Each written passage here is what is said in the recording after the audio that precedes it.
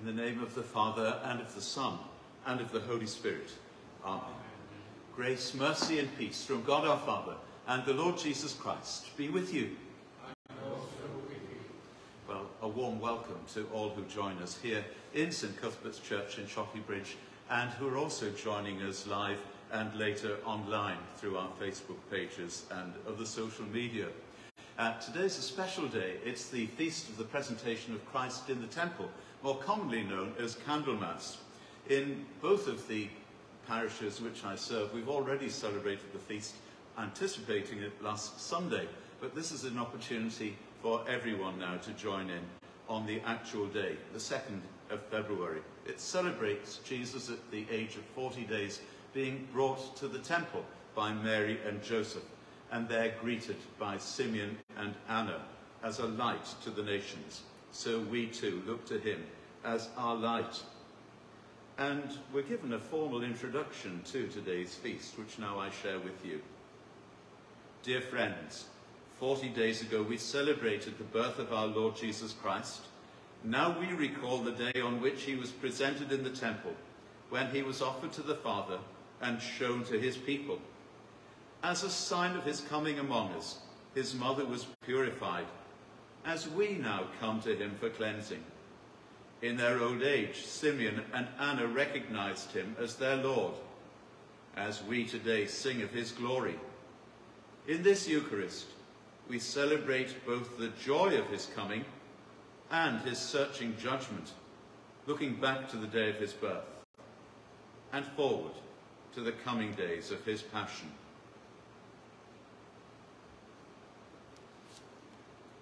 Hear the words of our Saviour Jesus Christ. I am the light of the world. Whoever follows me shall never walk in darkness, but shall have the light of life. Let us therefore now bring our sins into his light, as we confess them in penitence and faith. Most merciful God, Father of our Lord Jesus Christ, we confess that we have sinned in thought, word, and deed. We have not loved you with our whole heart. We have not loved our neighbours as ourselves. In your mercy, forgive what we have been. Help us to amend what we are, and direct what we shall be, that we may do justly, love mercy, and walk humbly with you, our God. Amen. Almighty God, who forgives all who truly repent, have mercy upon you, pardon and deliver you from all your sins, confirm and strengthen you in all goodness, and keep you in life eternal, through Jesus Christ our Lord. Amen. We stand to join in the anthem, the Gloria in Excelsis. Glory to God in the highest, and peace to his people on earth. Lord God, heavenly King, almighty God and Father, we worship you, we give you thanks, we praise you for your glory.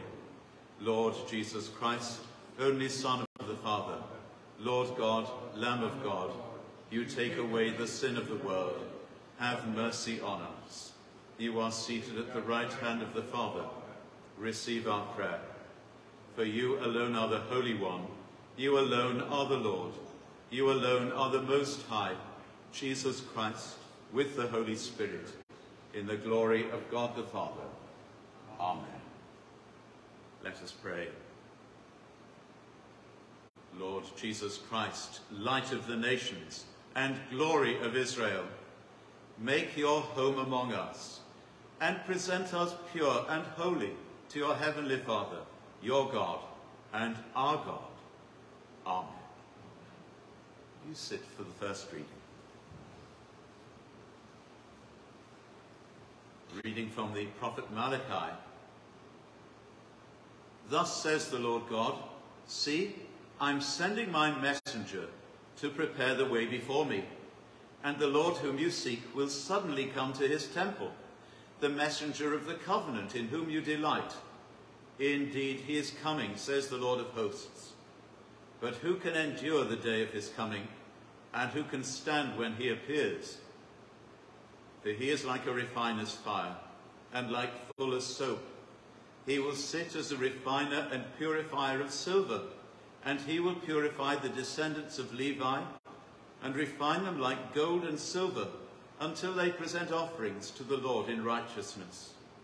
Then the offering of Judah and Jerusalem will be pleasing to the Lord, as in the days of old and as in former years. Then I will draw near to you for judgment.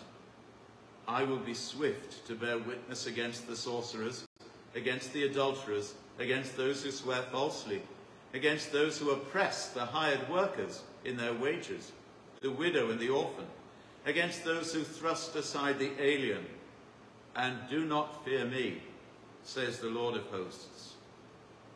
The word of the Lord. Thanks be to God. The response to the song, who is the King of glory? It is the Lord. Who is the King of glory? It is the Lord. O gates, lift up your heads, grow higher, ancient doors, let him enter, the King of glory. Who is the King of glory? It is the Lord. Who is the King of glory? The Lord, the mighty, the valiant, the Lord, the valiant in war. Who is the King of glory? It is the Lord. O gates, lift high your heads, grow higher, ancient doors, let him enter, the King of glory. Who is the King of glory? It is the Lord. Who is he, the King of glory? He, the Lord of armies. He is the King of glory. Who is the King of glory? It is the Lord. Alleluia, alleluia.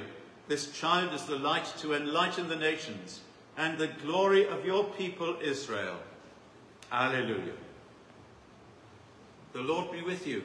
And also with you. A reading from the Holy Gospel according to Luke. Glory to you, O Lord. When the time came for their purification according to the law of Moses, Mary and Joseph brought Jesus up to Jerusalem to present him to the Lord. As it is written in the law of the Lord, every firstborn male should be designated as holy to the Lord. And they offered a sacrifice according to what is stated in the law of the Lord, a pair of turtle doves or 2 young pigeons. Now there was a man in Jerusalem whose name was Simeon. This man was righteous and devout, looking forward to the consolation of Israel, and the Holy Spirit rested on him. It had been revealed to him by the Holy Spirit that he would not see death before he had seen the Lord's Messiah. Guided by the Spirit, Simeon came into the temple, and when the parents brought in the child Jesus to do for him what was customary under the law, Simeon took him in his arms and praised God, saying, Master, now you are dismissing your servant in peace, according to your word.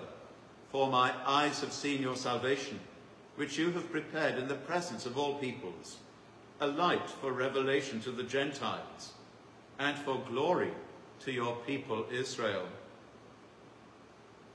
And the child's father and mother were amazed at what was being said about him. Then Simeon blessed them and said to his mother Mary, This child is destined for the falling and the rising of many in Israel, and to be a sign that will be opposed, so that the inner thoughts of many will be revealed, and a sword will pierce your own soul too. There was also a prophet, Anna, the daughter of Phanuel, of the tribe of Asher. She was of a great age, having lived with her husband 7 years after her marriage, then as a widow to the age of 84. She never left the temple, but worshipped there with fasting and prayer night and day. At that moment she came and began to praise God and to speak about the child to all who were looking for the redemption of Jerusalem. When they had finished everything required by the law of the Lord, they returned to Galilee, to their own town of Nazareth. The child grew and became strong, filled with wisdom. The favor of God was upon him. This is the gospel of the Lord. Praise to you, O Christ. Would you be seated, please? There's a lot going on in this gospel reading which we've just heard. Perhaps we can't take it all in. We read it year after year, but always there are new things to find. We tend to major on this child Jesus being greeted as a light to the nations. On Sunday we had candles out in abundance in both the churches of our parish. It's a light for us to receive, a light for us to share. But there's something as well going on here. It's not only the presentation of our Lord in the temple, 40 days on, but it's also a purification rite, purification of Mary, it would seem. One of my dim and distant memories is of how at the age of 6 I went along one weekday evening to our parish church with my mother, and I just remember myself sitting at the back of the church and my mother being in a front pew along with the vicar. What was happening? I think she was being churched after the birth of my younger brother. I still find it in the prayer book. It's technically called the service of thanksgiving after childbirth, but also commonly called the churching of women. It's a rite that's hardly ever, I think, performed these days. By the time I was ordained, we were using a more modern version, but with everybody who would come along as part of their baptism preparation. So not only the mother, father as well, godparents too. Transforming all of this into thanksgiving. Thanksgiving is indeed the note that we need. But there's something else that's going on that goes right back through all the centuries. In obedience to an ancient law, Mary and Joseph now come to the temple. Perhaps they don't know quite what they'll be doing. I've experienced that sometimes when we celebrate a baptism in church. People will say, so what do we do? Where do we sit? What are we going to say? There's no need to worry about that. That's what I want to say. To come is actually the first step, and already God is there welcoming us. Christ is there to greet us. On this occasion, though, there are two people who are quite unexpected. Mary and Joseph might expect to meet with the priest, but the people who get remembered are Simeon and Anna.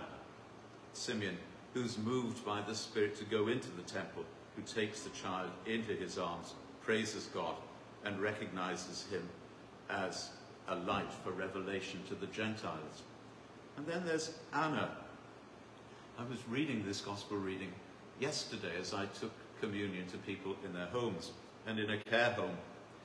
When I went to do my second communion, the lady I was with had listened, of course, to these words about Anna.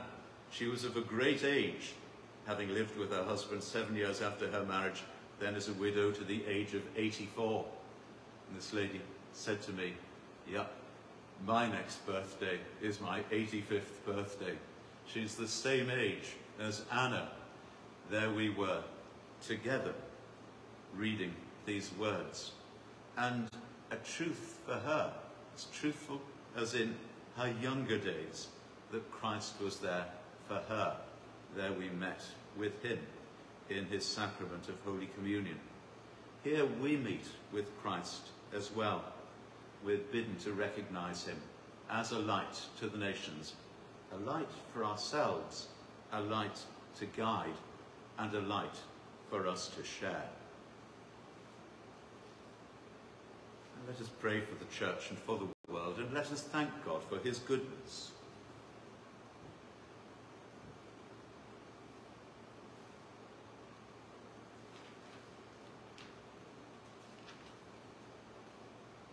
Come with all our thanksgivings in our prayer now,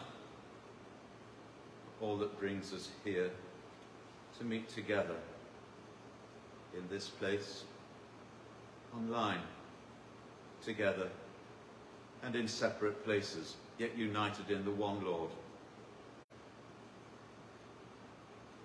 Join the prayer of our Anglican Communion today for the Church in the United States and the Diocese of Pennsylvania, for its Bishop Daniel Gutierrez.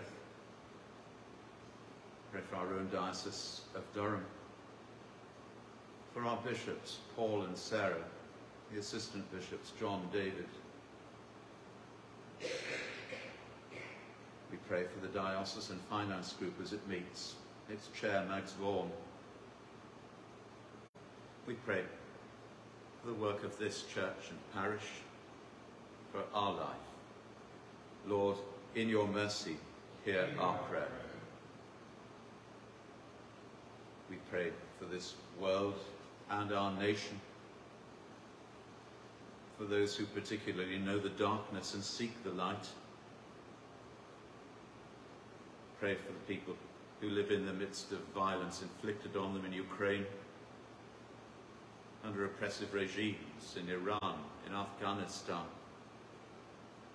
for all who yearn for justice and freedom, for our own nation, for our government and opposition, for employers and employees in this time of so much industrial dispute and disruption. Lord, in your mercy, hear our prayer. As our particular concern for prayer within our parishes today, we pray for those who work to provide health care and healing.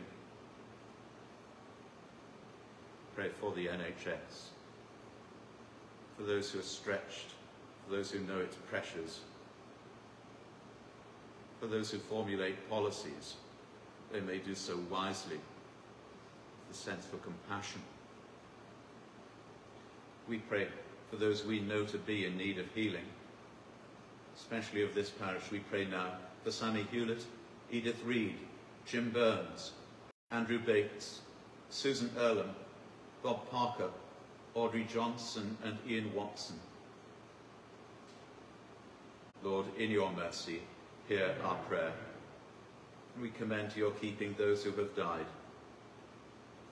Of the recently departed, we pray for Richard Barr, whose funeral is today, and for Joan Watson. Remember those who've died in past years at this time, amongst them Thomas Kidd, Lorna Margaret Charlton, June Love, George Rutherford, Richard Thompson, and Wilfred Ayton. Rest eternal grant unto them, O Lord, and let light perpetual shine upon them. A litany of intercession for this feast of the presentation. As a response, after the words, Lord have mercy, would you make the response, Christ have mercy? Let us pray to the Father through Christ, who is our light and life. Father, your Christ is acclaimed as the glory of Israel. Look in mercy on your church, sharing his light. Lord, have mercy. Christ, have mercy. Father, your Christ in his temple brings judgment on the world. Look in mercy on the nations who long for his justice. Lord, have mercy. Christ, have mercy. Father, your Christ, who was rich, for our sakes became poor. Look in mercy on the needy, suffering with him. Lord, have mercy. Christ, have mercy. Father, your Christ is the one in whom faithful servants find their peace. Look in mercy on the departed, that they may see your salvation. Lord, have mercy. Christ, have mercy. Father, your Christ is revealed as the one destined to be rejected. Look in mercy on us who now turn towards his passion. Lord, have mercy. Christ, have mercy. In a time of silence, let us make our own particular thanks and prayers to God our Father.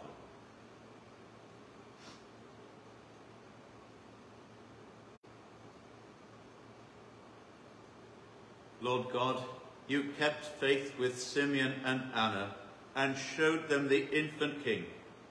Give us grace to put all our trust in your promises and the patience to wait for their fulfillment. Through Jesus Christ our Lord. Amen. We stand for the peoples. And if you're following us now online, know that you are included in these words.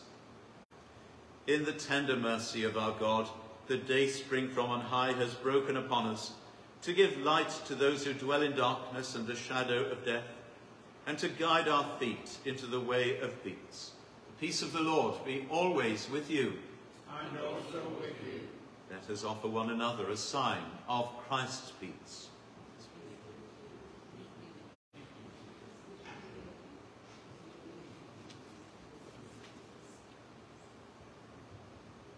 congregation, please be seated during the offertory.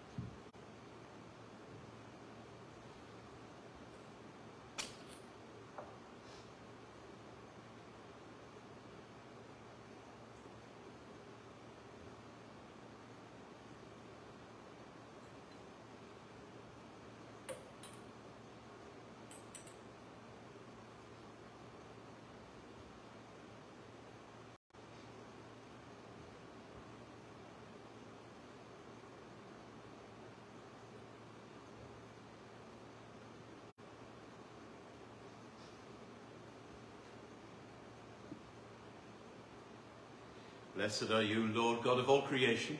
Through your goodness we have this bread to offer, which earth has given and human hands have made. It will become for us the bread of life. Blessed be God forever.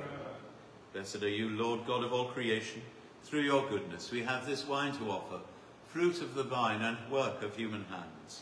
It will become our spiritual drink. Blessed be God forever. Father, in Christ there has sprung up a light for the righteous. Accept the gifts we bring before you, and grant that Christ may shine in us to the praise and glory of your name.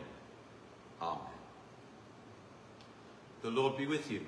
And also with you. Lift up your hearts. We lift them to the Lord. Let us give thanks to the Lord our God. It is right to give thanks and praise. It is indeed right and good, always and everywhere, to give you thanks and praise through Jesus Christ, who is one with you from all eternity. For on this day he appeared in the temple in substance of our flesh, to come near to us in judgment. He searches the hearts of all your people, and brings to light the image of your splendor. Your servant Simeon acclaimed him as the light to lighten the nations, while Anna spoke of him to all who looked for your redemption. Destined for the falling and rising of many, he was lifted high upon the cross, and a sword of sorrow pierced his mother's heart, when by his sacrifice he made our peace with you. And now we rejoice and glorify your name, that we too have seen your salvation, and join with angels and archangels in their unending hymn of praise. Holy, holy, holy Lord, God of power and might, heaven and earth are full of your glory. Hosanna in the highest. Blessed is he who comes in the name of the Lord. Hosanna in the highest.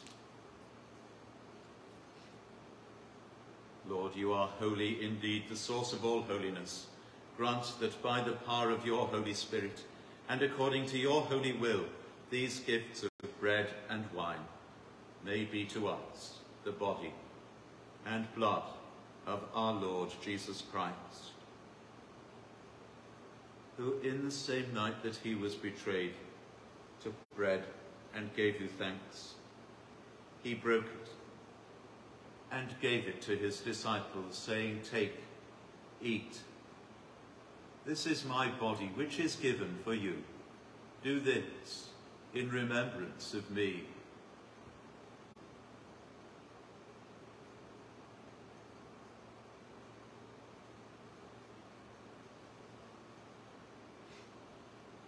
In the same way, after supper, he took the cup and gave you thanks. He gave it to them, saying, "Drink this, all of you. This is my blood of the new covenant, which is shed for you and for many for the forgiveness of sins.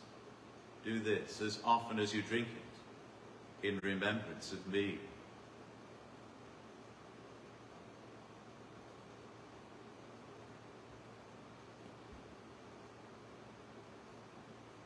Great is the mystery of faith. Christ has died. Christ is risen. Christ will come again.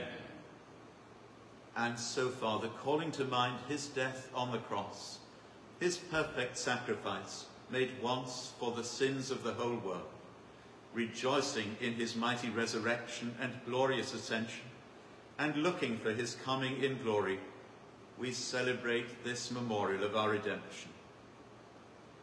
As we offer you this, our sacrifice of praise and thanksgiving, we bring before you this bread and this cup, and we thank you for counting us worthy to stand in your presence and serve you.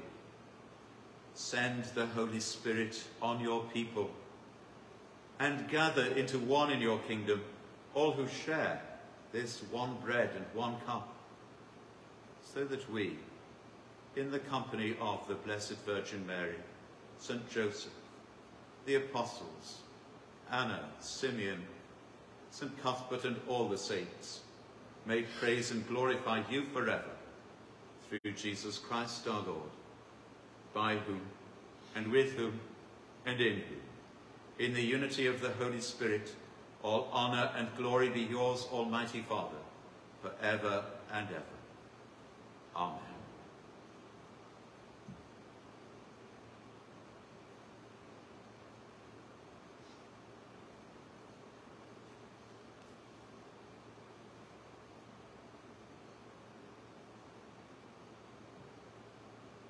Let us pray with confidence to the Father in the words our Saviour gave us. Our Father, who art in heaven, hallowed be thy name. Thy kingdom come, thy will be done, on earth as it is in heaven. Give us this day our daily bread, and forgive us our trespasses, as we forgive those who trespass against us. And lead us not into temptation, but deliver us from evil. For thine is the kingdom, the power, and the glory, forever and ever. Amen.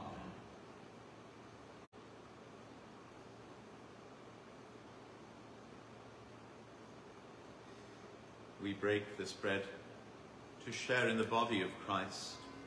Though we are many, we are one body, because we all share in one bread. Lamb of God, you take away the sin of the world, have mercy on us. Lamb of God, you take away the sin of the world, have mercy on us. Lamb of God, you take away the sin of the world, grant us peace.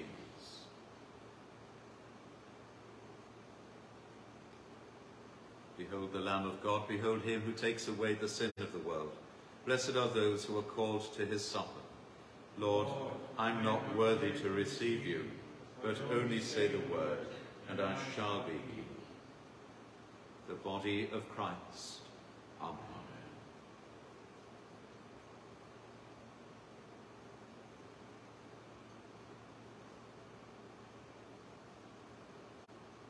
The blood of Christ. Amen.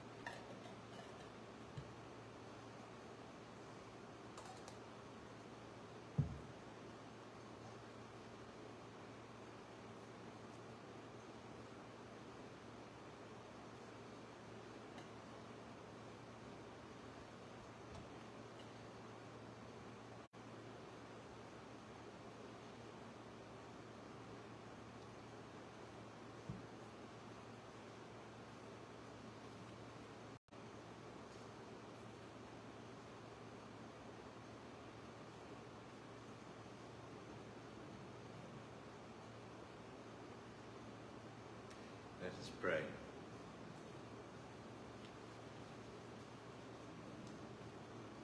Lord, you fulfilled the hope of Simeon, who did not die until he had been privileged to welcome the Messiah.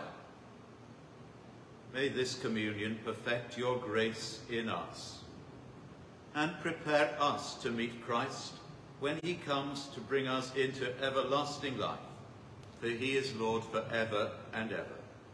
Amen. Almighty God, we thank you for feeding us with the body and blood of your Son, Jesus Christ. Through him we offer you our souls and bodies to be a living sacrifice. Send us out in the power of your Spirit to live and work to your praise and glory. Amen. It's been good as ever to meet with you, those of you who are here in church and those of you as well who've been following us online. Our services on Sunday are at the regular times. No, they're not. It's the second Sunday of the month. So it's 10:30 here in St. Cuthbert's Church in Shotley Bridge. Have I got this right? What day is it? No, I am right. It is the regular times. It's 9 o'clock in St. John's Church in Castleside, and it's 10:30 here in St. Cuthbert's Church in Shotley Bridge. Different the week after that. You can find further details in our parish magazine. That's online for anyone who wants to look at it, and also in the parish pew sheet. And for those of you who are here in church, you'll see that there's an invitation to sign up to get copies of the Lent book, Dust and Glory, which will be selling for £2. And there's a sign-up sheet at the back of church for anyone. You don't need to leave your money yet. I've still to place the order, but I need to know how many to get. Look out for anything else that is going on in the various places in which we publish the information. And we pray for God's blessing now upon you on this day and the days to come. The Lord be with you. And also with you. Christ, the Son of God, born of Mary, fill you with his grace to trust his promises and obey his will. And the blessing of God Almighty, the Father, the Son, and the Holy Spirit be among you and remain with you always. Amen. Go in the peace of Christ. Thanks be to God.